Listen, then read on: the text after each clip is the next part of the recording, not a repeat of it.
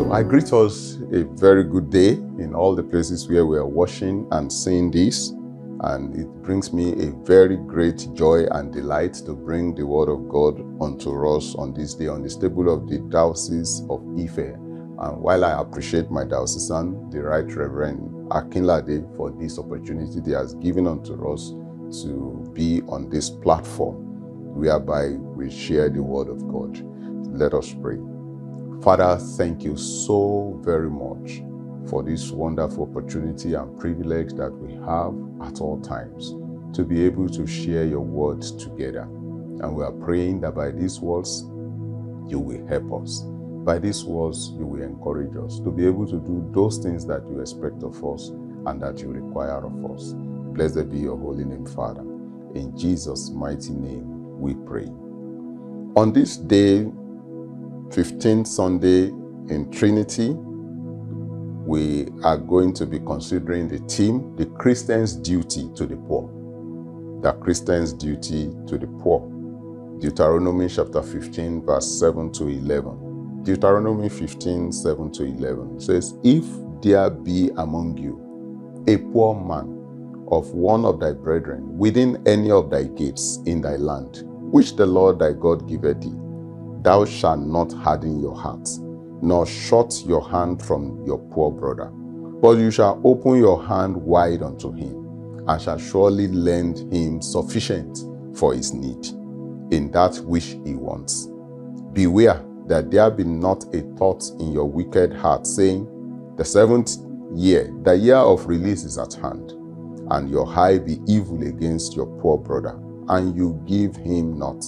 And he cry unto the Lord against you, and it be sin unto you. You shall surely give him, and your heart shall not be grieved when that you give unto him, because that for this thing the Lord thy God shall bless you in all your works, and in all that thou put thy hand unto. For the poor shall never cease out of your land. Therefore I command you, saying, You shall open your hand wide unto your brother, to your poor, and to your needy in your land. We're talking about the Christian's duty to the poor. The Bible says in the letter of Paul to the Romans chapter 12, verse 13, the Bible says, distributing to the necessity of saints, giving to hospitality. Of course, we know that Luke chapter 16, verse 19 to 31 is the story of Lazarus and the rich man.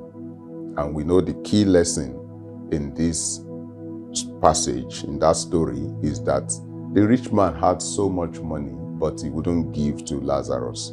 And when the two of them died, there was an exchange. Lazarus became important and sitting in a very comfortable position, whereas it was the turn of the rich man to beg. So we must endeavor to give to the poor.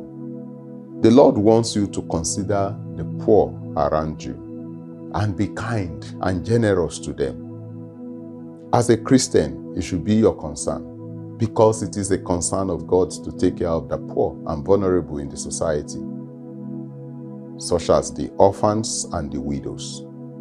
These defenseless people, they will appreciate the Lord more for any little act of kindness shown to them. Who is a Christian? Because we are talking about the Christian's duty to the poor. And I think it's important that we remind ourselves who a Christian is. In Acts chapter 11, the believers were first called Christians at Antioch, because the people saw that they were Christ-like. They were unique and positively different to the people around them. They were known for their love and sharing of things in common, distributing to the necessities of the saints. In every generation, Christians will always have these duties to the poor. And that's the distinguishing factor between us and others. He is not a Christian who is won by mere talks with no commensurate actions. The Word of God is very clear about what we are expected to do, especially for the poor. So how can we be effective at this Christian duty? Number one, you have to stop looking at your personal needs alone. You have to think about others. You have to be selfless. There is no selfish person that can ever become great. And so we must consider that what the Bible says in Philippians 2:4 is that you should look not every man on his own things, but every man also on the things of others. So if you are a Christian, you must not be selfish, but you must be selfless. And don't say, oh, the society, things are tough, so for that reason, I will just mind my business. I won't care about anybody. You must think about others as a Christian. The number 2 thing is that you don't just wish or pray for the poor. Yes, it's good to pray for the poor, but you must do more than praying or wishing. You must act by giving from your substance. Share what you have. James chapter 2 verse 15 to 17 says, if a brother or sister be naked and destitute of daily food, and one of you say unto them, depart in peace, be ye warmed and filled, notwithstanding you give them not those things which are needful to the body, what does it profit? Even so, faith, if it hath not works, is dead, being alone. So, brethren, we should consider that when somebody is in need, what that person needs is material. So you don't just say, go, be filled, or I pray for you. You should do more than just praying. Number 3 is that we need to look unto Jesus. We need to look at the life of Christ. We need to look at the words of Christ and obey his words. He says, give, and it shall be given unto you. We see that in Luke chapter 6, verse 38.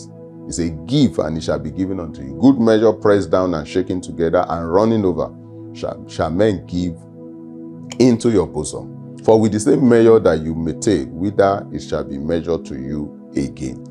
So, if we consider these words of Christ, these are golden words. These are nuggets that if we consider them, they will benefit us directly. So Jesus Christ says, give, and it shall be given unto you. So we should learn to give to the poor.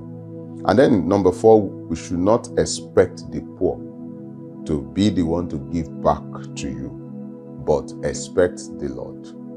The Bible says, he that gives to the poor is lending to the Lord. And you know, when you lend to the Lord, God is not a debtor.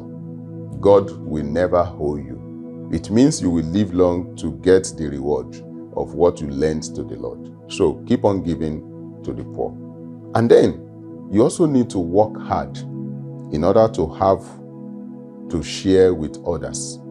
You are not to have the mind that you are to cater for yourself alone. So I think that would be a motive even for hard working, that you want to have to hand extra so that you also can give to somebody that is in need.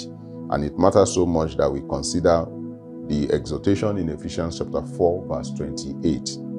Ephesians 4:28 says, let him that stole steal no more, but rather let him labor, working with his hands, the thing which is good, that he may have to give to him that needs. So you need to work hard so that you can have more that you will be able to share with others. And then you should not be discouraged by the attitude of people. You know, while you are giving to the poor, there may be some discouragements from some quarters, but you must remember the words of God that says, let us not be weary in well-doing. Galatians chapter 6 verse 9. Let us not be weary in well-doing, for in due season we shall reap if we faint not. So don't allow for discouragement. Don't allow for distraction. While you make up your mind to give to the poor, do not be weary in well-doing. And finally, keep heaven in perspective. As you lay your treasure for yourself in heaven, while you give to the Lord. Yes, because when you give to the poor, you are actually giving to the Lord. You are laying up treasure for yourself in heaven. Matthew chapter 6 verse 19 to 21 says, lay not up for yourselves treasures upon earth, where moth and rust doth corrupt, and where thieves break through and steal.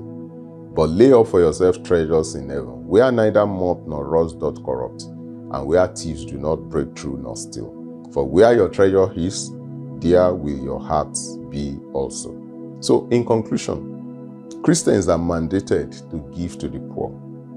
And love is a key factor in all our giving. We must, in our minds, give to the Lord without allowing anyone or anything to discourage us. Our reward is sure in this life. and in the world to come. Let us pray. Father, thank you for providing for us all that we have, and all that we are, they come from you. Put it in us to remember to give back to you in meeting the needs of the poor around us, without any secret or open complaints and grumble. May we be able to please you in all that we do now until eternity. Through Jesus Christ our Lord, we pray. Amen.